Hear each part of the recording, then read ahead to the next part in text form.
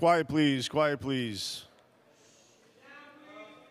At this time, please place all electronic devices to vibrate. Will all non-council employees, please leave the main floor of the chambers. Thank you. Madam Public Advocate. All quiet in the chambers, please. Please close the doors. Everyone, please be seated.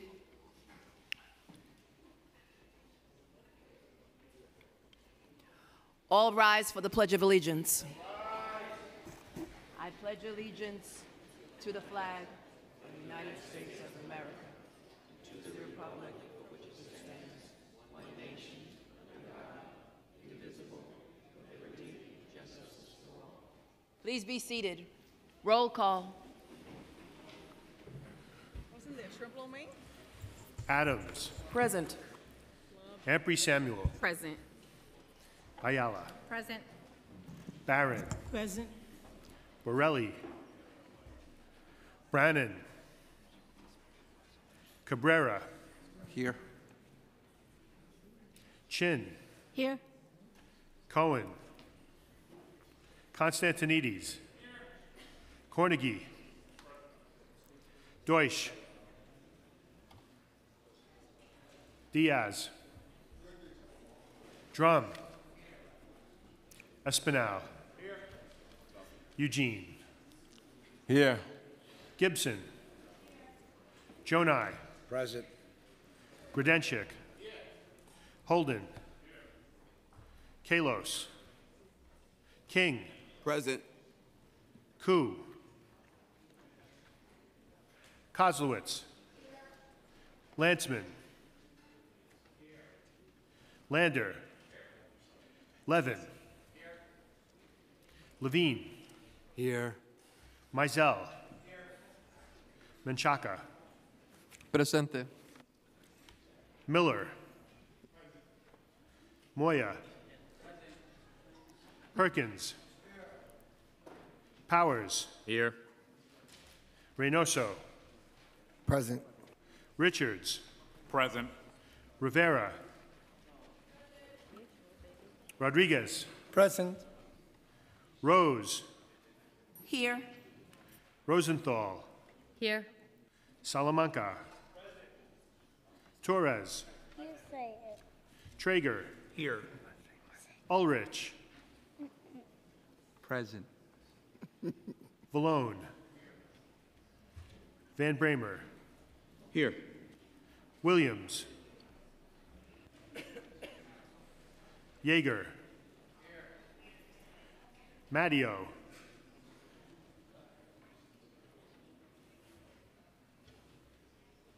Cumbo. Speaker Johnson. Quiet in the chambers, please. All rise for the invocation. The invocation will be delivered by Reverend Dr. Demetrius Carolina, Senior Pastor at First Central Baptist Church in the great borough of Staten Island. Quiet in the chambers. Dear O wise God, we come today asking for your divine wisdom and guidance as our city representatives conduct the business of the people. We pray for all New Yorkers, all mothers and fathers. We pray for family and loved ones. We pray for children and the most vulnerable among us. We asked, and we are here reminded in these pressing hours that as we all are part of the human family, that our actions and our decisions, in fact, impact others in a direct way. During a time of much anxiety, we pray for peace and understanding. During a time of division and strife, we pray for stability and unity. During a time of inequity, we pray for federal, state, and city equity and restorative justice. We pray for our common and collective sense of self. And while these and other decisions and choices we make may be challenging, we pray for the strength and fortitude to stand tall amongst others who have fallen prey to compromising forces. Lastly, allow the seeds we plant grow today to grow into blessings, not for us only, but for the entire city, as we serve as a beacon of light on the hill that all can see and follow. In the name of the Father, the name of the Son, in the name of the Holy Spirit, amen. Amen. Please be seated. Quiet in the chambers, please. Shh. A motion to spread the invocation in full upon the record. Councilmember Debbie Rose. Thank you, Public Advocate. I move to spread the invocation in full upon the record. And I want to thank Reverend Dr. Demetrius S. Carolina Sr. for the invocation today and those words and blessings that were bestowed upon this chamber. Dr. Carolina maintains a respected reputation in my district, the Staten Island, as a man of conviction with deep concern for issues that relate to spiritual empowerment, economic equity, educational development, and human rights. His work has taken him to several continents on behalf of these issues, including the Liberian community in my district. Since 2005, he has served as senior pastor at First Central Baptist Church in Stapleton, where he contributes to the betterment of the Staten Island community by providing strong educational advocacy, economic development, and facilitating bold community partnership initiatives benefiting various community organizations. And as the executive director of the Central Family Life Center, which Dr. Carolina, which is a multi-generational holistic program, oversees city-funded after-school programs, a senior citizens program, prison recidivism, mental health support, youth recreation, and various other community enhancement projects. He also leads our city-funded Cure Violence Initiative with a group called True to Life. He has made an appreciable difference in the violence reduction community. And he was appointed by Mayor de Blasio to serve on the city's Human Rights Commission. I just want to say that Pastor Carolina is a mover and shaker. He's a unifier, a coalition builder, and he's built a powerful coalition of community stakeholders and is responsible for bringing much needed resources to the Staten Island community. And we thank him for the invocation today. Thank you. Thank you, Pastor. Moving on. Adoption of minutes. Councilmember Adams. Madam AG-to-be, I move that the minutes of the stated meeting of May 23rd, 2018 be adopted as printed. So moved. Messages and papers from the mayor. M77, submitting Dr. Mitchell Katz for appointment to the Board of Health. Rules, Privileges, and Elections. Communications from city, county, and borough offices. M78, appointing Satish Nori to the New York City Council's Charter Revision Commission. Received, ordered, printed, and filed, and very grateful that the public advocate made this appointment to the Charter Revision Commission. Mr. Nori is a fantastic New Yorker. Thank you. Petitions and communications. None. Land use call-ups. M79 through M82, sidewalk cafes. Coupled on a call-up vote, and at this time, I would like a roll call vote on today's land use call-up calendar. Quiet in the chambers for a land use vote. Adams. Aye and all. Ampry Samuel. Aye. Ayala. Aye. Barron. Madam Public Advocate, with permission, I'd like to introduce my intern. Tanae Davis is a 19-year-old from Harlem. She's currently a sophomore at Howard University, where she's studying marketing. Yay! Yeah. Her anticipated graduation date is May 21. Her interests include reading, community involvement, as well as fashion design. She's a former competitive synchronized figure skater, and she has a black belt. She hopes to go to law school after graduating and become a criminal defense lawyer. She's very passionate about issues affecting her community, such as gentrification, NYPD relations, as well as youth incarceration. She hopes to create a nonprofit organization and teach the importance of higher education. She's concluding our service here as an intern because she will be leaving tomorrow or this end of this week to participate in a study abroad program in China. Tanae Davis. Want to stand, please, Tanae? Oh, Brish. okay, in the back. Thank you. And I vote aye. Madam Public Advocate, we of course wanted Councilmember Barron to be able to do that because this wonderful person had to leave, but we also want to remind people that during land use call-ups, we don't typically thank interns. We were happy to do so today to do this, but we wanted to allow that to happen. Thank you. Borelli. Aye. Brannan. Cabrera. Aye. Chin. Aye. Cohen. Constantinides. Cornegie. Aye. Deutsch. Diaz. Drum. Aye. Espinal. Eugene. I vote aye. Gibson. Aye. Jonai. Aye. Grodenchik. Holden. King. Aye on all. Koo. Kozlowitz. Lanceman. Lander. Levin. Levine. Aye. Mizell. Menchaca. Aye. Miller. Aye. Moya. Aye. Perkins. Powers. Aye. Reynoso. Aye. Richards. Aye. Rivera. Aye. Rodriguez. Rose. Aye. Rosenthal. Salamanca. Torres. Traeger. Aye. Ulrich. Aye. Vallone. Aye. Van Bramer. Aye. Williams. Yeager. Matteo. Cumbo. Speaker Johnson. I vote aye.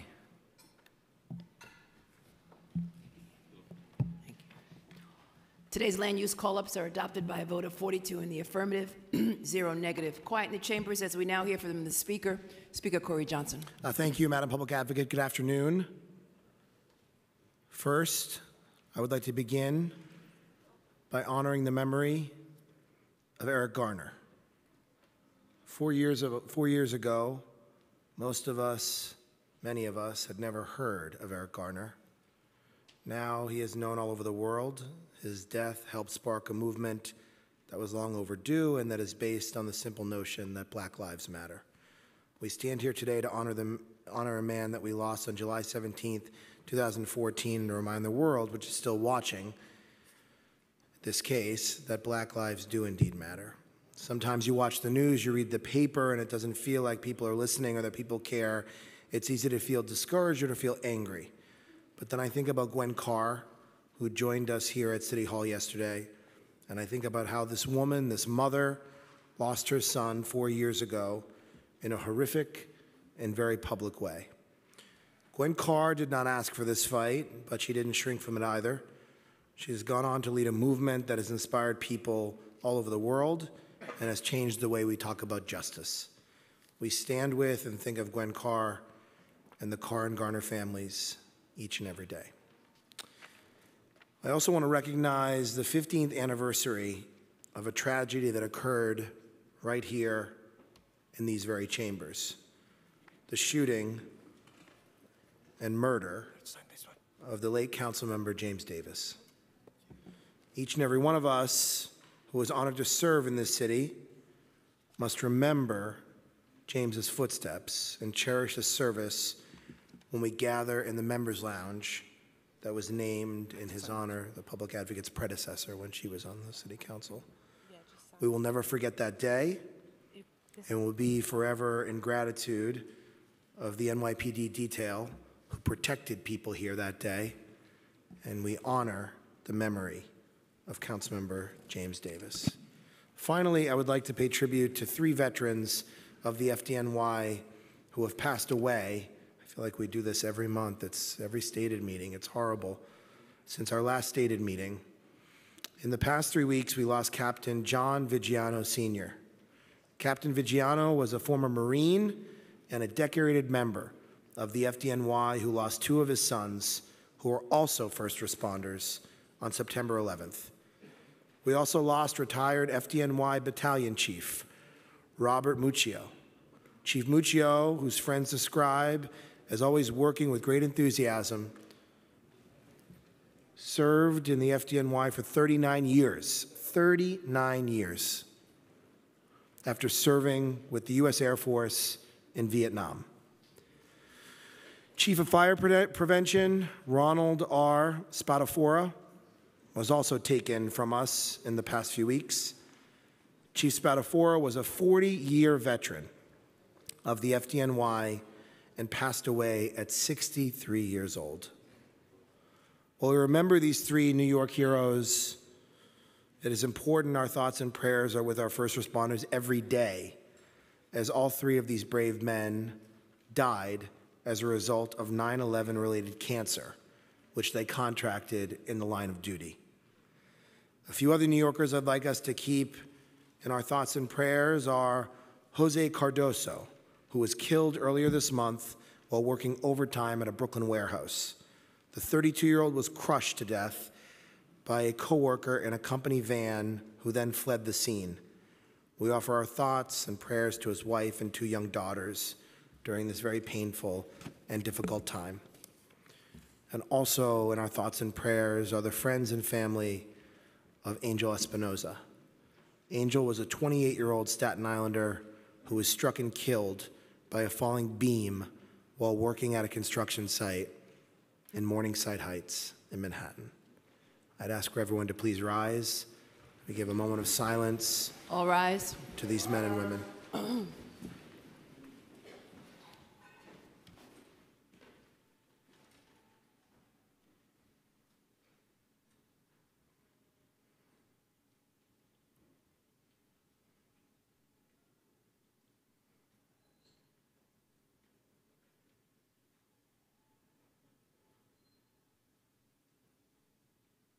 Thank you all. So jumping into our docket for the day, the council will vote on the following finance items. First, the council will vote on 2 Article 11 property tax exemptions. The first exemption, located at 645 Gates Avenue, is in Councilmember Robert Cornegie's district and would support the construction of 112 units of affordable housing. The second exemption, located at 90 Sand Street in Councilmember Steve Levin's district, would support the preservation of 508 units of affordable housing, some of that supportive housing as well. 2/3 of it is supportive housing. It's a big deal. Next, the council will vote on the following land use items. The council will vote on a landmark I'd never heard before. I'll have to ask Councilmember Traeger about it. It's the designation of the Coney Island Riegelman Boardwalk as a scenic landmark in Councilmember Mark Traeger's district. Councilmember Traeger has worked on this for years, as well as Councilmember Deutsch. Both of them have worked very, very hard on this, and so I'm proud we're doing that today. We'll also be voting on applications for Article 11 tax exemptions for 2 properties that were included in Round 10 of the third-party transfer program. The tax exemptions will facilitate their removal from the third-party transfer program. The first exemption is for a property located at 490 East 181st Street in Councilmember Richie Torres' district, and it will facilitate the preservation of 24 units of affordable housing. The second exemption is for a property located at 1103 Franklin Avenue in Councilmember Vanessa Gibson's district, which will facilitate the preservation of 20 units of affordable housing. The council will also vote on the Department of Housing, Preservation, and Development's application for an Article 11 tax exemption to facilitate the preservation of a 259-unit affordable housing development located in Councilmember Mark Traeger's district. And the council will vote on a sidewalk cafe located at 223 Dykeman Street in Councilmember Idanis Rodriguez's district. I want to thank the staff from Land Use, Jeff Yoon, Chelsea Kelly, Jeff Campagna, Julie Lubin, and Raju Mann. Next on the agenda, the council will vote on the following legislation. We will vote on Resolution 459, sponsored by Councilmember Carlina Rivera, which calls on the U.S. Congress to pass and the President to sign the Keeping Families Together Act, Senate Bill 3036, to immediately stop the Department of Homeland Security from taking children from their parents at the U.S. border, this cruel and inhumane policy, and accept with express directive from a child welfare expert, and for additional legislation that would end family detention as an unsafe and harmful alternative. I want to thank the staff, Elizabeth Cronk, Rachel Cordero, and Rob Newman. The council is also may disapprove the transfer of any property within 45 days of receiving official notice from the Department of Finance on the list of properties scheduled to go through the third-party transfer program. This round of third-party transfer involves properties in the Bronx, Brooklyn, and Queens. The council will vote on disapproving the transfer of properties in council members Inez Barron's, Matthew Eugene's, Vanessa Gibson's, Andy King's, and Fernando Cabrera's district. I want to thank the staff who worked on this, Caitlin Fahey, Jose Conde, Megan Chen, and Tirza Nasser. The council will also vote on one bill related to senior center reporting and one related to health inspections of senior centers and social adult daycare centers. Introduction 411A, sponsored by Councilmember Margaret Chin, will require the Department of Health and Mental Hygiene to conduct health inspections at senior centers and social adult daycare centers that are considered food service establishments under the New York City Health Code and to publish their inspection results online.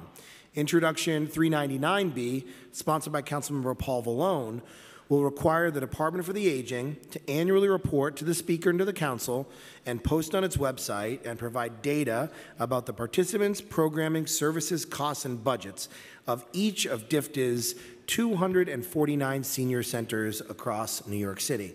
I want to thank the staff who worked on this, Nushat Chowdhury, Caitlin Fahey, Tirza Nasser, Smita Deshmukh, Andrea Vasquez, Daniel Krupp, and Dohini Sampura. Next, the council will vote on Introduction 157C, sponsored by Councilmember Antonio Reynoso, which would reduce the permitted capacity of putrescible solid waste containing organic matter and non-putrescible solid waste for each transfer station in certain overburdened districts. I want to thank the staff who worked on this, Nicole Eben, Nadia Johnson, Jonathan Seltzer, Tirza Nasser, and Megan Chen, and I am really, really proud that we are moving this bill today.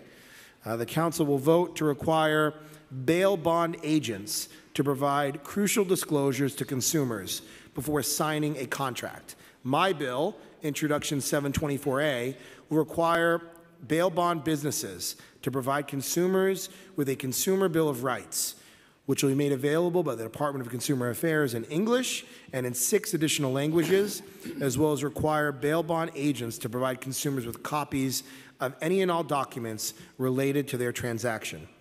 Introduction 510B by Councilmember Rory Lantzman will require bail bond businesses to conspicuously post signage listing their maximum premiums and fees, as well as requiring the Department of Consumer Affairs to conduct outreach and education to the public in relation to their rights in dealing with bail bond businesses and how to file a complaint against an agent. I want to thank the staff who worked on this, Balkis Mirig and Rachel Cordero. Moving on, the council will vote on Introduction 981A, sponsored by council members Carlina Rivera, Lori Cumbo, and myself, which will provide the city an additional tool to enforce the laws against illegal short-term rentals throughout the 5 boroughs. I want to thank the staff, Megan Chen, Ed Atkin, and Rob Newman. Next, we'll vote on Introduction 779A, sponsored by Councilmember Donovan Richards, which will require the Department of Correction to issue quarterly reports on the use of devices capable of administering an electric shock to those incarcerated in our city jails, tasers. We will finally vote on my bill, Introduction 741A, which would prohibit the city from collecting revenue and require the city to provide telephone services for incarcerated individuals for any and all domestic calls at no cost to them or to the recipients of those calls. We need to pass this bill, and I'm proud of this bill, because we should not be profiting off of people who can't afford to make bail, which more than 80% of these people which is more than 80% of people in jail, 85% of whom are black or Hispanic. We need to pass this bill because Rikers is still open and very far away from many parts of the city, and because the amount of money in someone's commissary should not determine how frequently they can connect with their families, friends, loved ones, and support networks. We want people who will soon be returning home to their communities to be able to call their attorneys and their doctors, their counselors, their employers, all the people who help them stay out of jail to begin with. We are prohibiting the city from collecting revenue for phone calls, and we are mandating that all domestic calls in jails are free because it's the right thing to do for people who are locked up and for their families, and it's the right thing to do for the city. I want to thank the staff who worked on these bills, Daniel Aids, Josh Kingsley, and Rob Calandra. That concludes our very light agenda for today's stated meeting, and I look forward to proceeding with today's votes. Thank you, Madam Public Advocate. Thank you. Quiet in your chambers, please. Discussion of general orders, beginning with Councilmember Rivera. Thank you. So I'm very proud today that we are going to pass a bill that addresses one of the biggest crises our city faces, and that's preserving our affordable housing. Intro 981 finally gives our city the enforcement capabilities it needs to crack down on the bad actors who for years illegally converted countless apartments, many of them rent regulated, into hotel rooms. With these conversions, they exacerbated our housing crisis and starved neighborhoods of desperately needed low-income housing. The data has shown for years what tenants and communities are going through, and today we are addressing these concerns with a bill that creates a more effective and efficient Office of Special Enforcement while also providing strengthened privacy protections. I want to thank the Speaker for your years of leadership and tireless support on this issue. We were both advocates on this before getting to the City Council, and this bill has been a long time coming. I want to thank my 43 colleagues who co-sponsored the bill, particularly Lori Cumbo, Helen Rosenthal, and Jamani Williams, who have been on this issue for many, many years. I can't tell you how much I appreciate your advocacy for this legislation. I want to thank Jason Goldman for his support, Rob Newman, Ed Atkin, Megan Chen, and the legislative team, my staff, especially Legislative Director Jeremy Unger, for the many, many hours spent taking calls, drafting, editing, and getting this bill ready for passage today. I want to thank the advocates and organizations involved, including NYCLU, New York Communities for Change, and Housing Works for working with us to strengthen the bill.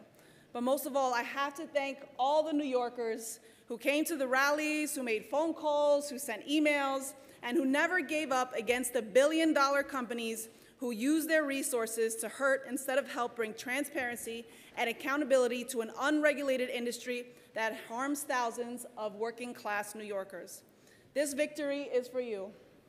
You pushed me and you kept up the fight, and we wouldn't be here without you. I will continue to fight to protect the people of this city with bold legislation.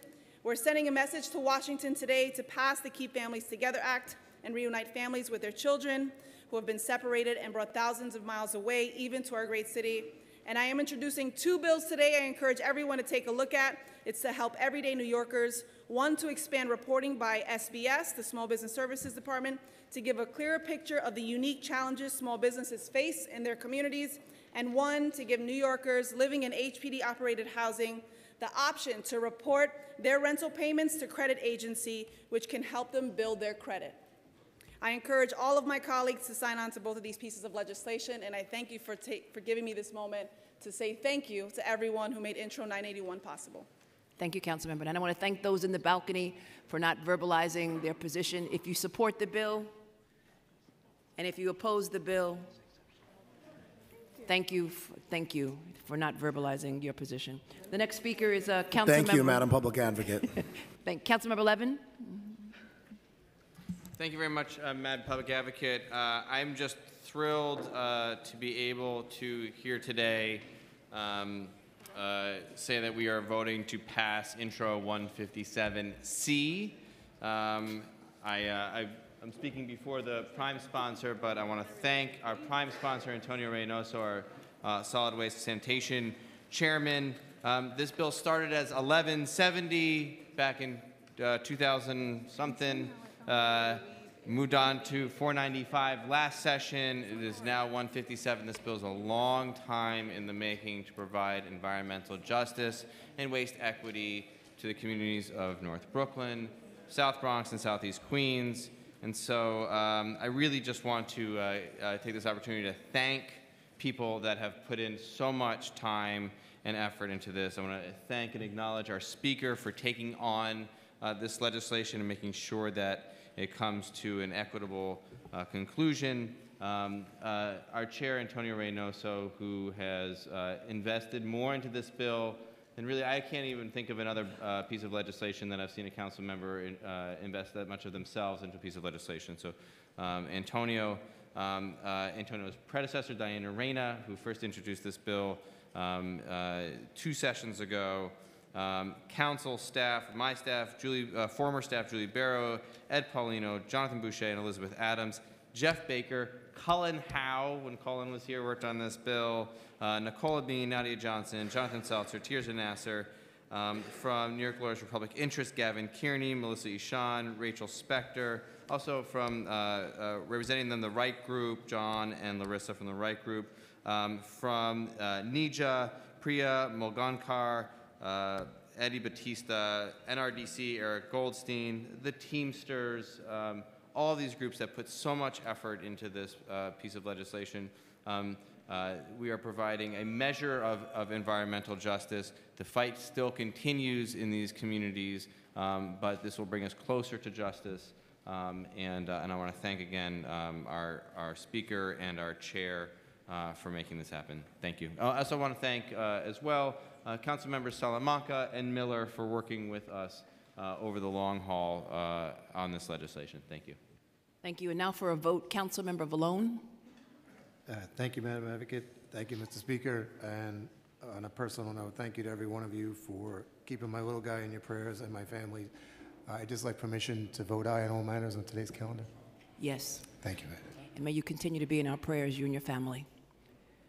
Councilmember, back to general orders. Councilmember Landsman.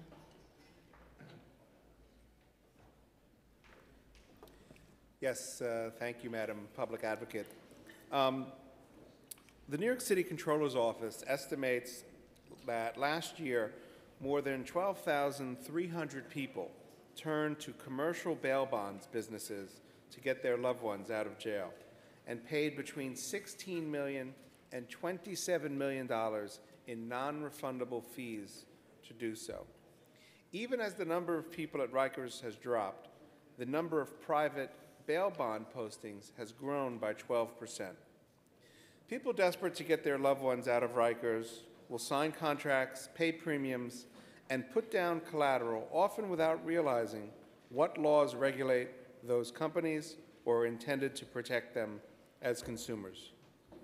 And desperate people are prime targets for the unscrupulous and the predatory.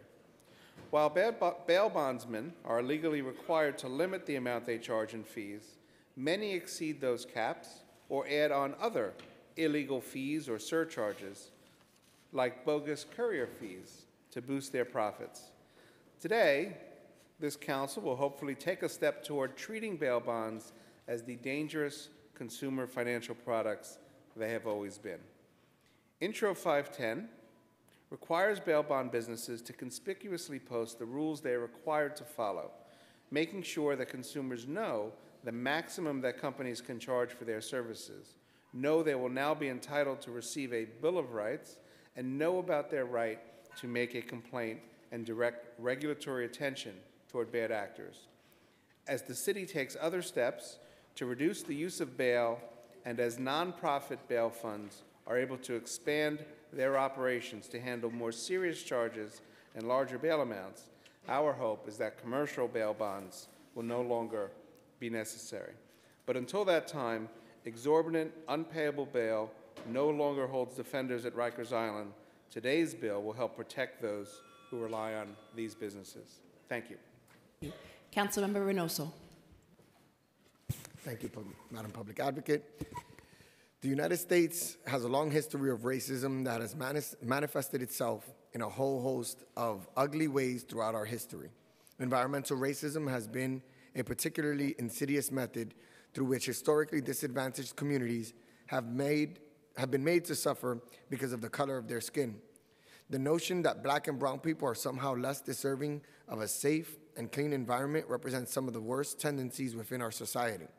In my district, we have suffered with toxic conditions created by decades of heavy industrial uses, oil spills, and the reason I am speaking today, the highest concentration of waste transfer stations in the city of New York. These transfer stations attract thousands of trucks in my community, spewing toxic fumes into the air on their way to dump.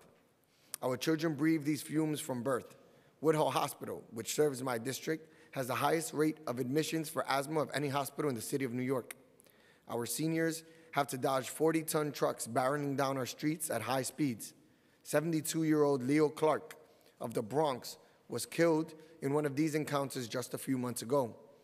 How can a city that prides itself on progressive politics, a city that has committed itself to rigorously protecting its environment in the face of hostile federal government, possibly allow a system like this to exist? How could I, the individual entrusted to first and foremost protect the health and welfare of my constituents, look a kid from the South Side in the eye and say I failed to act? Today, we are acting. Intro 157 will finally provide communities in North Brooklyn, the South Bronx, and Southeast Queens a measure of relief and security. Furthermore, it will ensure that no other community in the city of New York can ever become like mine. It is not fair that North Brooklyn has to process 38% of the city's trash, just as it wouldn't be fair if we had 38% of the city's parks or 38% of the city's affordable housing stock. This is a matter of basic equity. My constituents know that our community will continue to process the most trash in the city for the foreseeable future. We are simply asking that others step up and do their part. I want to allow Councilmember Reynoso, who has worked on this for so many years, the additional time that he's needed to finish his remarks. Thank you, Speaker Johnson. The path to this vote has been long and winding. I cannot remember a single bill during my time with the council that has faced such complex political obstacles.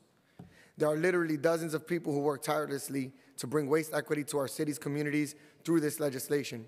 I want to thank former Councilmember Diana Reyna, who originally introduced this bill under Speaker Quinn, and Steve Levin, who revived it under Speaker Mark Viverito, and has been an invaluable partner in moving this forward.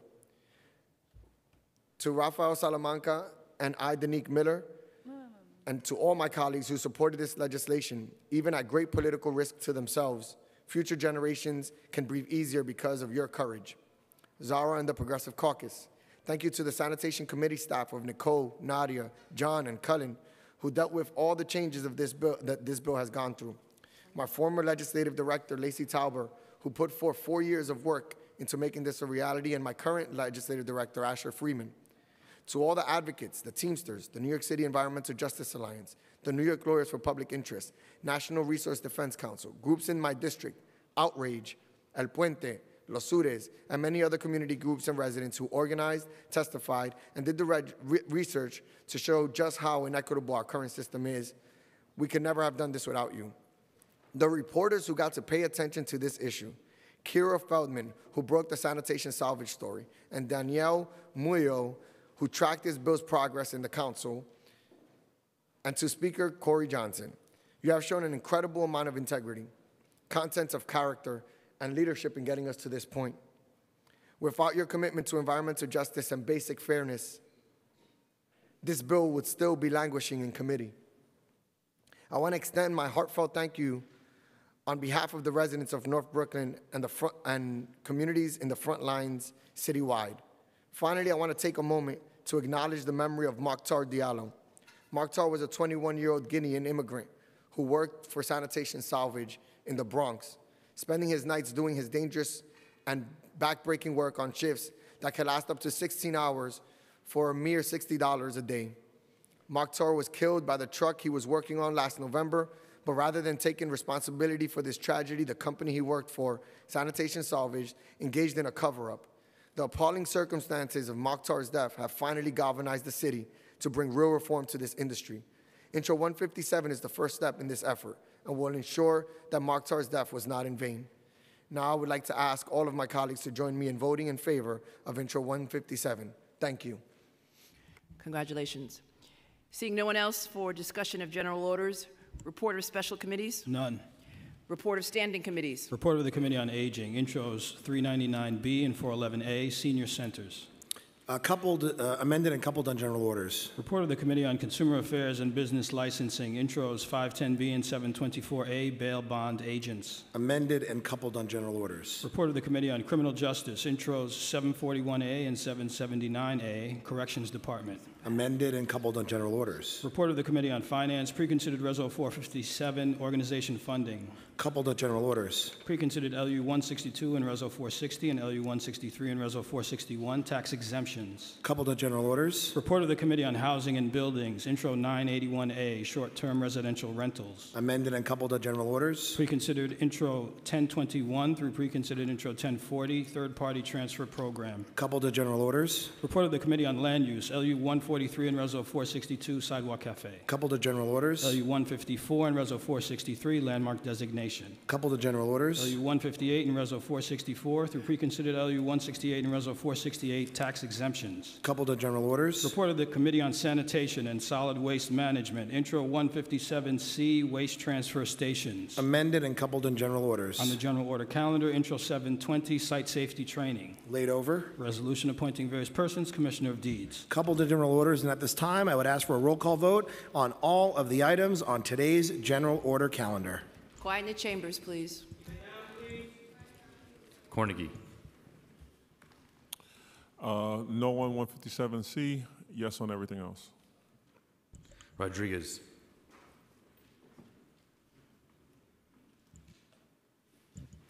Adams. Permission to explain my vote? Thank you, Madam Public Advocate. Regarding Intro 157 and its intention to help those in communities of color with significant quality of life concerns as they are being disproportionately impacted, I believe that this bill has admirable goals, and I am in support of its merits.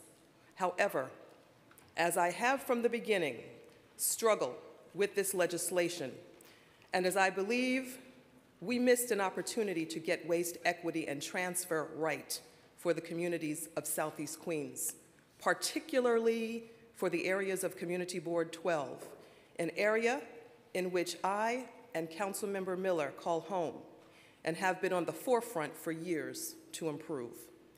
While this bill addresses capacity reformation throughout, conspicuously absent are the persistent issues of air pollution, truck traffic, foul odors, and other matters that affect my quality of life and the quality of life of the people of Southeast Queens. Capacity issues are not a cure-all. It certainly is not for Southeast Queens, and every piece of legislation makes an impact on New York City, and these are not easy decisions to be taken lightly. In its present state, Intro 157 is not a solution for Southeast Queens. However, it does move us in the right direction to start to act on a vital matter that impacts our communities. I do appreciate all of the hard work that has been put into this bill, especially the initial groundwork of my colleague, Danique Miller. And I know this is not the beginning or the end of this conversation. In the future, though, I would hope that this body would engage in thoughtful collaboration, inclusion, and respect for all of its affected members for the greater good of all of our constituents. I welcome the continued dialogue, and therefore I vote aye on all. Thank you. Ampry Samuel. Aye on all. Ayala. Aye on all. Barron. Permission to explain my vote? Yes. Thank you. Thank you, Madam Public Advocate. I just want to speak briefly about housing. The bill is in pre-considered intro 121 and 122, and this is a bill that will allow for the shareholders of an HDFC in my community to be able to maintain the equity that they have accumulated in this building. The building consists of one-bedroom apartments, and the rents range from $400 to $462. So we're so pleased that they will not be included in the TPT and that they'll be able to continue to build long-term wealth, which will be passed on to future generations. And I want to thank the council staff that worked on drafting that. Secondly, regarding the Coney Island landmarking, I just want to acknowledge that Councilmember Traeger did reference the historical part of the landmark area that denied blacks and others the opportunity to go there. And I want to remind the commission that they have an obligation to include that significant history as they go forward in documenting areas that are presented for landmark status. And with that, I vote aye on all with the exception of 157C, on which I'm voting no. Thank you. Thank you. Borelli. Aye on all except 157 and 741. Thank you. Cabrera. Permission to explain my vote? Yes. Thank you so much. I want to commend Councilmember Reynoso's good intention in Intro 157. I know he has a difficult, very difficult situation in his district, but in good conscience, I cannot vote for this bill. Let me just give you two brief reasons. One is because we are going to lose jobs. We're talking about, best estimates, about 200 jobs. And the part that baffles me is that we literally spend hundreds of thousands of dollars in this council to fund nonprofits, who those nonprofits use these companies to give gainful employment to people who often have a very difficult time getting employment, people who need a second chance in life. It's very difficult for me just to hear that someone is going to get a note saying you lost your job, for people who have very difficult time getting gainful employment, and many of them, if we are truthful, are people of color. Second reason is the carbon footprint is going to increase in other areas. I do agree we need to do something in Councilmember Reynoso. I mean, we have to figure that out, and I don't know what's going to be the outcome of today's vote, but the reality is that the carbon footprint will increase in other areas. So in the long haul, we're not getting to the real root of the problem. So with that, I vote no on Intro 157C and aye on the rest. Thank you so much. Thank you. Chin. Aye on all. Cohen. Constantinides. I'd be excused to explain my vote? Yes. Thank you, Madam Public Advocate. For over a decade now, this council has led the way on making our city a greener and cleaner place to live. From climate change to local air quality, noise abatement, and managing stormwater and sewer runoff, we've tackled problems on a global scale, as well as quality of life issues affecting single streets and communities. We've led the way on fighting for environmental justice. I was proud to work with Councilmember Barron last session to pass two major environmental justice bills that were the culmination of many years of her tireless fighting and her husband before her. Hundreds of thousands of working-class New Yorkers and New Yorkers of color will have a seat at the table when determining how environmental burdens and benefits are distributed throughout the city. And the latter part of that, how we determine environmental burdens and benefits are distributed, is what I want to emphasize. We as lawmakers and government officials can't just act on what we believe is the right course of action for a given neighborhood. We also have to make sure that these neighborhoods have a voice, heard at every step of the way, and that most importantly, they feel that they've had their voices heard. There is no true environmental justice without that kind of engagement. No bill is ever perfect, and I've had a long dialogue with people on both sides of the debate of formerly 495 and now 157.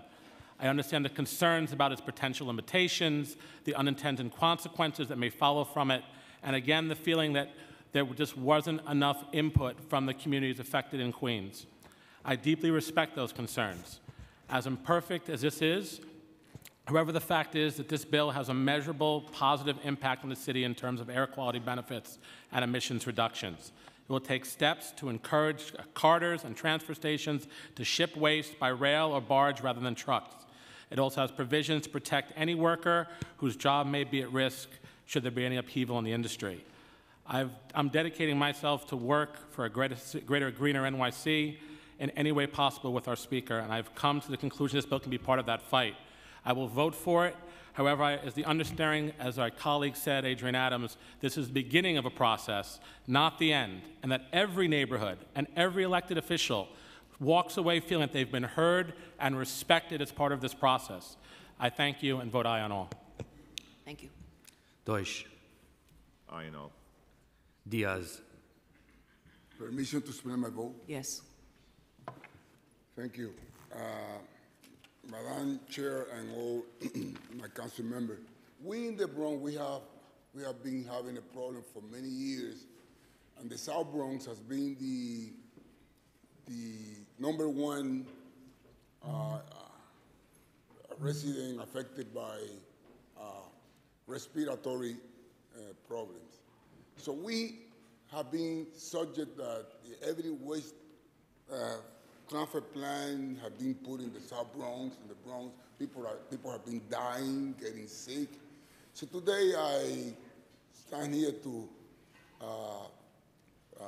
admire and congratulate Councilman Reynoso for bringing this bill, because the Bronx is being affected. I understand what my colleague Councilman Cabrera says about employment. Yes, we elected officials in the Bronx, together with the Bronx Board of President, we have been working to bring the jobs down, and we need jobs in the Bronx, and we have brought the rate from 14% to 4.7, and we need jobs. But we cannot, and we must not exchange job for life. And this is a bill that will protect my residents, the people in the Bronx and the people in the South Bronx. So I congratulate again Councilman Reynoso and the chair, the council speaker for bringing this to the floor. So I vote yes on all except in resolution 457. Thank you. Drum. Aye. Espinal. Aye on all. Eugene. I vote aye. Gibson. Permission to explain my vote? Yes. Thank you, Madam Public Advocate. Good afternoon, colleagues. I want to commend all of my colleagues for passing important legislation today. I certainly want to recognize Councilmember Reynoso for his leadership, Councilmember Levin. I want to recognize Councilmember Rivera for her work on her legislation. I want to give a shout out to Councilmember Traeger for allowing the Coney Island Boardwalk to be landmarked and recognizing a lot of the challenges that we've faced through the years in terms of diversity and access. And I want to speak in support of an Article 11 tax exemption for one of my buildings in my district, 1103 Franklin Avenue, that will be allowed to remain affordable for families for the next 40 years. 1103 Franklin Avenue is in the Morrisania community of my district, and I also want to support the disapproval of the third-party transfer of this property to remain in the HDFC program to provide equity and opportunity for so many families in the West Bronx. I'm grateful for the HDFC Coalition and HPD and City Council Finance and Land Use staff for all of their work. 1103 Franklin Avenue are extremely happy because now they get to remain in their homes and provide housing for their families. So I thank you for that. I want to thank Chair Salamanca for his work. And I also want to recognize that in our presence today, I'm so honored. All of the work we do in this city council is always about providing a pathway for our young people. And this city council fought so hard for summer youth this season, Councilmember Rose and many others. And I'm so grateful to have my interns here today with me. And I want to recognize them because they're excited to be here and see the city council in action. So I want them to stand as I call their name. Abdul Ajo Malbaran, Robert Rossi and Mario Rosa are here. Please stand. We're just excited about our young people. They are with us for the summer. We're working really hard in the Bronx, and I want to thank them and Children's Aid Society and Bronx Works for the partnership of always providing us with young people each summer. And with that, I vote aye on all, and thank you to all of my colleagues and our speaker for all of the great bills passed today. I vote aye on all. Thank you. Jonai. Permission to explain my vote? Yes. Intro 157, on its merits, goes a long way to address a real issue. But this bill has allowed the city to pick winners and losers by making the small companies, the small guys, smaller and making more powerful and bigger companies bigger. The intent is not what this bill does. It will not reduce the amount of trash that is being hauled in and around this city. The only thing that it's doing is allowing for those small contractors to make the bigger contractors even more wealthier, and it truly goes against the institution and what this city stands for in the form of free markets. It is not our position to decide who should be successful and who should not. This bill will allow those big companies who never come near capacity and will not feel this reduction in any way. It's the small permitted contractors that will be hurt, and their business models will be cut by up to a third. And I believe the number is 12 businesses in New York City will actually lose and have their businesses undermined. I vote no on I-57C and yes on the rest. Thank you. Grodenchik. Thank you. Just briefly, Madam Public Advocate, I want to congratulate all my colleagues who are passing legislation today. And as Parks Chair, I'm especially delighted that the Riegelman Boardwalk in Coney Island will be designated a New York City landmark, probably the most visited of all the landmarks that we have. And I congratulate my colleagues Mark Traeger and Chaim Deutsch on their excellent work. And with that, I vote aye on all. Thank you. Holden. Aye on all except Intro 157C. I vote no. Thank you. King. Aye on all except 157C. Thank you. Kozlowitz. Aye on all. Lanceman. Aye. Lander. Vote aye on all, and I want to give special props to Councilmember Reynoso and Levin on a really good step forward for justice and fair share and waste equity in our city. I vote aye. Thank you. Levin. Permission to explain my vote? Yes. Thank you, Madam Public Advocate. Just two things I wanted to add to my comments earlier on 157C. First, I want to thank Councilmember Adams for her very thoughtful comments. I wanted to acknowledge one person I left out before is Heather Bodwin, who worked very closely with us for many years on this as well.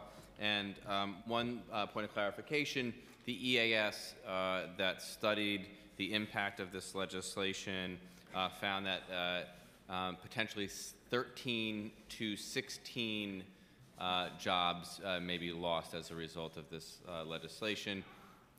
So that was the findings of the EAS was a maximum of 16 jobs may be lost. There will be a provision in this legislation. There is a provision in this legislation to keep a list of any people that were to lose their jobs as a result of this legislation, and that list can be drawn upon as openings come up with the Department of Sanitation at marine transfer stations and so on and so forth. So wanted to put that out there as a point of clarification regarding the EAS on this legislation. And with that, I am very proud to vote aye on all. Thank you. Thank you.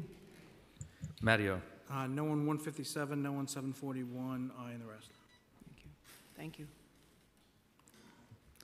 Levine. Aye on all. Thank you. Mizell. Yes. Menchaca. Aye on all. Thank you. Miller. Permission to explain my vote? Yes. Madam Public Advocate, I rise to speak today on Intro 157, a bill which that I have supported since my time in the council when it was 495. In fact, it is a bill that I have supported with my predecessor, then Councilmember Leroy Comrie and Councilmember Reyna, and Intro 1170. On its merits, it is a bill that deserves to be supported. And I have viewed this bill as having potentially holistically approached this as bringing justice to an unjust situation. Unfortunately, the very communities that we sought to help are potentially being harmed. A process where members' voice and responsibilities have been abdicated in lieu of advocates. Addressing environmental justice requires broader vision than being punitive and focusing only on waste management. It requires the creation of investment in communities. It requires jobs to promote well-being of larger communities. In this spirit, I believe that we can be better than 157 will allow. We can encourage investment. We can strengthen communities. We can build a more equitable system. My colleagues in Southeast Queens at multiple levels of government, community leaders and industry leaders have worked for the past few years to create a new paradigm around waste transfer, where communities of color become the standard for equitable waste transfer and recycle, with little to no impact on the quality of life. I am confident that through my commitments, through Chair Reynoso and Speaker Johnson, that we will be able to create thoughtful and intelligent policy and practices. Madam Public Advocate, I want to allow Councilor Miller, who has spent an enormous amount of time on this, to finish his remarks today. Thank you so much, Speaker Johnson. For waste management in our communities, as well as recycle, making sure that implementation of this bill lives up to the initial aspirations and that we can bring a measure of justice to the unjust situation. This will require transparency and community engagement and protection from special interests and political powers who might further subvert this. For this reason, I look forward to continuing to work with my colleagues here in the council, but I vote no on 157. Thank you. And aye on all the rest. Thank you, sir. It's great to see you stand. Thank you. Thank you so much. Moya. Aye. Perkins. Aye on all, no on 157. Thank you. Powers. Aye on all, and just quickly, permission to explain my vote? Yes. I just want to congratulate both my colleague here, Councilmember Reynoso and Councilmember Levin, who I know for years have been fighting for the waste equity in their districts and on behalf of their constituents, many of you here today. I also want to congratulate my colleague, Councilmember Rivera, on a bill that the entire council practically supports, which is to continue to enforce against illegal commercial short-term rentals. I think in our time here in the council, we've had 7 or 8 instances already where we've seen enforcement against commercial hotels, some very large in my district and in nearby districts. But and finally, I just want to say thank you to the Speaker, who has an important bill that goes, I think, somewhat unrecognized in a very busy and important day, but would remove fees for people who are in our city jails for phone calls. It is an issue and a bill that came right before our committee early on, and I know many folks feel very strongly about, to reduce and eliminate an additional cost for people who in many cases can't pay bail and therefore are held in our city jails, and to add another cost as somebody sitting at home who can pay bail does not have to incur seems fair and equitable. And so I wanted to thank the Speaker and thank you to the colleagues in advance. With that, I vote aye on all. Thank you. Thank you. Reynoso. Thank you to all my colleagues, and I vote aye on all. Thank you. Richards. Permission to explain my vote? Yes. First off, wanted to start by thanking the Speaker and the Criminal Justice Committee Chairman Keith Powers for their support on the TASER bill. As many of you know or may not know, that the Department of Corrections has now announced plans to increase the number of personal corrections officers equipped with tasers from 25 to 154. And this bill is going to go a long way in being proactive and ensuring that we hold the Department of Corrections accountable through transparency as they have more of these weapons at their disposal. I also just briefly touch on 157C, and I've always been a person who's thought, never to let perfect be the enemy of good. And this bill, certainly is not perfect in any form or fashion, and I don't know many pieces of legislation in the council we passed that are totally perfect. But I do know in Southeast Queens we have been overburdened for a very long time with waste, and by far there's still a whole lot more work that needs to be done to ensure not even just around waste equity we make improvements, but we have the airport, we have air cargo, we have so many institutions located in our community that have done harm to the children and our elders of our community. So I'm in agreement and alignment with both Council Members Miller and Adams in ensuring that the conversation does not stop here, but it is in my belief that this bill is a major step in the right direction in ensuring that we start to hold the industry accountable. And this is about environmental justice, economic justice, and we have a long way to go to ensuring that communities of color have that. So with that being said, I am happy to vote aye on 157C, and grateful to the Speaker for moving this, and also both Council Members Levin and Reynoso, who have been so thoughtful throughout this process in communicating with us. So I vote aye on all. Thank you. Rivera. Rivera. Congratulations to all my colleagues. I vote aye on all. Thank you. Rose. Permission to explain my vote? Yes. I commend Council Members Reynoso and Levin for the work that they put into this long and arduous fight for environmental justice communities. However, I can't vote for Intro 157C because of the long history of Fresh Kills landfill on Staten Island, where we got, for over 53 years, 100% of all of New York City's garbage, thereby making it the largest repository of garbage and trash for over 53 years.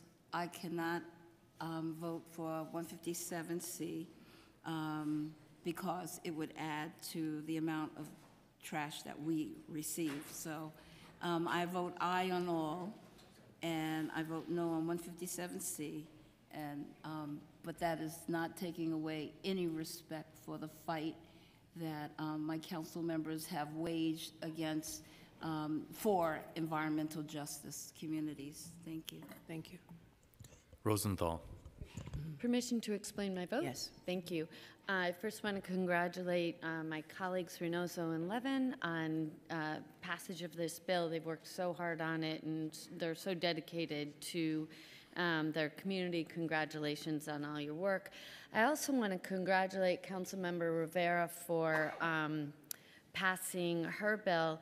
You know, in thinking about it, we've been thinking about Airbnb so much, and of course it'll apply to any web-based platform. But, you know, none of this, I just want to talk for a second about corporate responsibility and the fact that we wouldn't have to have legislation, and we wouldn't even have to have an Office of Special Enforcement, you know, if Airbnb and other web-based platforms would just obey the law and make sure that anyone who posts on their website was obeying the law. And they could very easily do it, you know, maybe it's out of their league, but there's this thing called technology.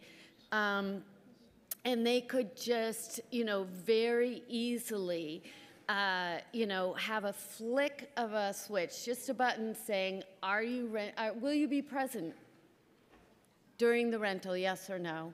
And if the answer is no, you can't post on the website. It can't be the technology that's the problem. It clearly has to do with corporate responsibility.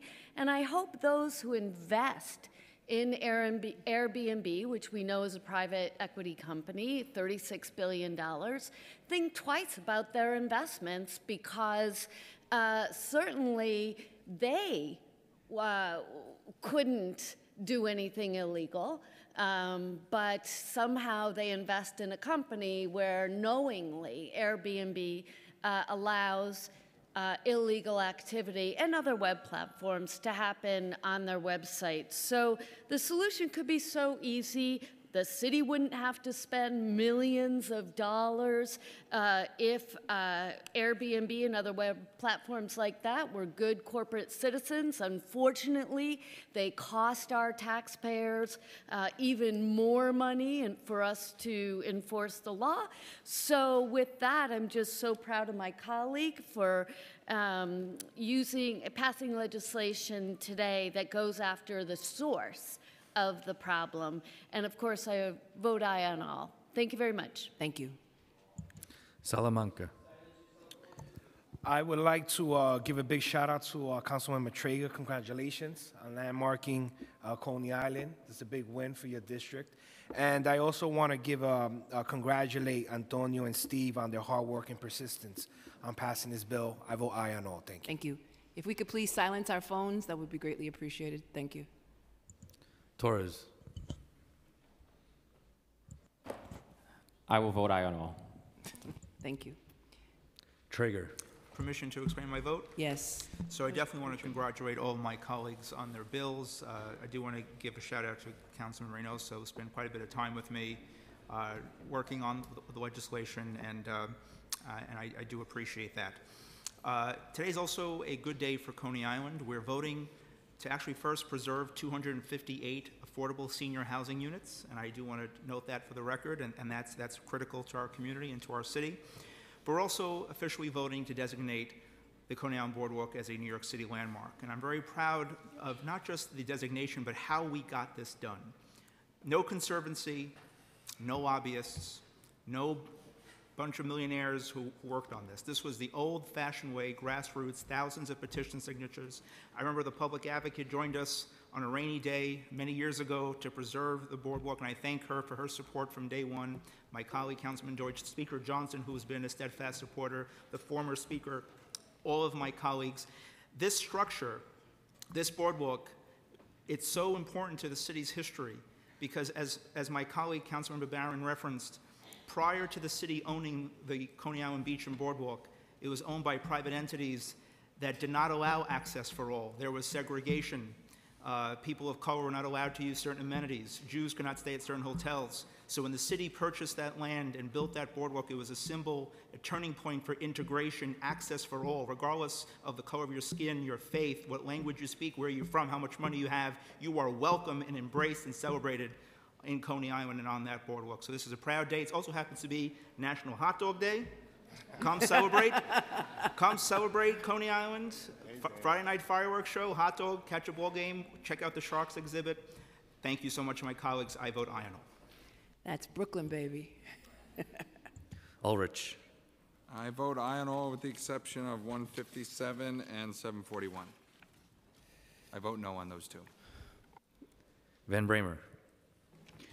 I want to congratulate all of my colleagues, in particular Council Members Levin and Reynoso, but I have to say Councilmember Reynoso and I met on a cold February day about a decade ago, before either of us served in this body, and I think he's been talking about this issue the entire time. So I just want to congratulate him on a long but important journey, and really say the art to succeeding is never giving up. And Antonio Reynoso did that for his community and for so many others. So I want to congratulate him. And with that, I vote aye on all. Thank you. Yeager. May I be excused to explain my vote? Yes. Thank you, Madam President. First, I'd like to thank Mr. Speaker and the members of this body for recognizing the memory of my friend, Councilmember James Davis, who many of us knew well, who has a room downstairs named for him, and who was a friend of mine. 15 years ago this month, he was taken from us in this room. Life cut far too short, and he's somebody who, those of us who know his family, his mother, his brother, know what a wonderful human being he was, and we miss him. On a lighter note, I'd like to congratulate my friend and my colleague, Councilmember Traeger, for the work that you've done to keep my childhood playground alive. That's where my grandparents brought me. They lived on Ocean Parkway, right off the subway, the L, just a couple blocks away from the boardwalk. I loved the boardwalk as a kid. I love the boardwalk as an adult, and you're going to keep it there for my child and my kids' children and for future generations, and I'm very grateful for that. With respect to my votes today, I will be voting no on Intro 157C with immense respect for my colleague, Councilmember Reynoso, and the members of his body who worked extraordinarily hard to get this bill to the place where it is. But for the reasons, and I won't say any more than simply point the record to the remarks of my colleague, Councilmember Miller, for those reasons so eloquently stated, I will respectfully vote no, and I vote aye on all the remaining items. Thank you, Madam President. Thank you. Speaker Johnson. I proudly vote aye, and I want to congratulate Council members Reynoso and Levin for their hard work, and I also want to thank Councilmember Miller for the way he has conducted himself, and Councilmember Adams, the way they've conducted themselves throughout this process. And there's a commitment on behalf of the sanitation chair and myself to work with them from now until implementation of October in 2019 to figure out ways to support a facility in the district and incentivize additional investment, whether it be through recyclable C&D, construction and debris, or other ways, rail and other things. So our commitment is there, and I am really grateful for the back and forth we've been able to have throughout this legislative process and the way that my good friend Danique Miller has interacted with me. He's been a gentleman throughout this entire process, and Adrienne similarly has been a wonderful person to work with. But I really do want to congratulate Antonio and Steve, because they have worked on this before they were elected officials. When they were staff members in the Assembly and in the Council, they had worked on these issues.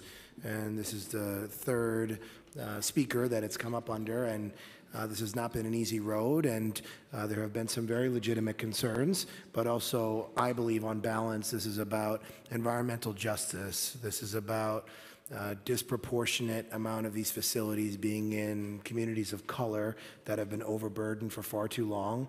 And as was said by Councilmember Richards, we don't want to make the perfect the enemy of the good, which we believe this is a good bill which achieves very good things for the future of New York City. So I am really, really proud of you, Antonio. I am really, really proud of you, Steve. And I proudly vote aye on all. Thank you. All items on today's general order calendar were adopted by a vote of 45 in the affirmative, 0 negative, and 0 abstentions, with the exception of Intro 157C, which was adopted by a vote of 32 in the affirmative, 13 negative, and 0 abstentions. And Intro 741A, which was adopted by a vote of 42 in the affirmative, 3 in the negative. And Resolution 457, which was adopted by a vote of 45 in the affirmative, 0 negative,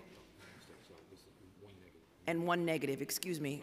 Revised vote on Resolution 457, 45 in the affirmative, 1 abstention. And the revised land use call-up vote is 45 in the affirmative, 0 in the negative. Introduction and reading of bills. All bills are referred to committee. I would also urge my colleagues to join with me and Councilmember Deutsch, Ulrich, and Ballone in co-sponsoring Intro 1047, which would establish an outreach and education program within the Department of Veterans Services. Quiet in the chambers, we're still in session. Excuse me, Madam Public Advocate. If folks would please be quiet, but also members have to stay because we need a quorum. We have some other things to vote on. So members, if you just stay a few more minutes, it's important to maintain a quorum and vote on the resolution, the very important resolution that Councilmember Rivera has put forward. Thank you, Madam Public Advocate. So the bill basically identifies and helps veterans avoid higher education scams and access the benefits to which they are entitled and the quality education they deserve because they're being subjected to too many deceptive business practices, and we owe it more to our veterans in the city of New York. We now have a discussion of Resolution 459, And the resolution calls on the United States Congress to pass and the President to sign the Keep Families Together Act, Senate 3036, to immediately stop the Department of Homeland Security from taking children from their parents at the United States border, except with express directive from a child welfare expert, and for additional legislation that would end family detention as an unsafe and harmful alternative. Any speakers on this? Seeing none, all of those in favor say aye. Aye. All of those opposed? Any abstention? The ayes have it. And now on to general discussion, beginning with Councilmember Rosenthal. Thank you very much. I just want to thank two of my interns who have been incredible over the last few months, Rob Bentley-Esky and Anisha Ayub. They're in the audience today, and I just want them to hear that I'm incredibly proud of the work that you've done. I can't wait to hear more about it, but you've worked so hard in our office as interns, and I'm really excited to stay in touch and see where you guys land. You're just doing a great job. Thank you very much. Thank you. Councilmember Barron. Thank you, Madam Public Advocate. I just want to remind all of my colleagues that you are invited tomorrow to a tour of a facility, of an area that has made maximum use of what was a NYCC parking facility. And we know that there's $500 million in the budget, and we're inviting you to come and see a model of what might be able to be replicated in other NYCC facilities or other city-owned facilities that are talking about providing for senior housing. So we're going to thank the Speaker for making provisions for transportation. The van will be leaving from the parking lot at 11:30, and at 12:30 we will be taking a tour of the senior residence, of the community-based facility that's there, and other housing that's on that square block. And we will be gathering at Skank Avenue. I think it's 860 Skank Avenue, and we invite you to be a part of that. 890 Skank Avenue, and we invite you to be a part of that so that we can get the juices flowing and ideas going about possibilities.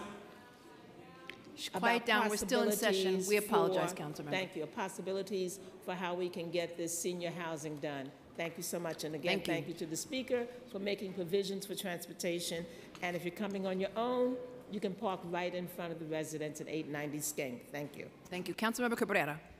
Thank you so much. Today I'm introducing several pieces of legislation that addresses safety and quality of life concerns related to construction sites, access to information, landlord responsibility to tenants, and school safety. Intro 1023 will require stores that only accept credit or debit cards to clearly post this information on signs so customers know before they try to buy something.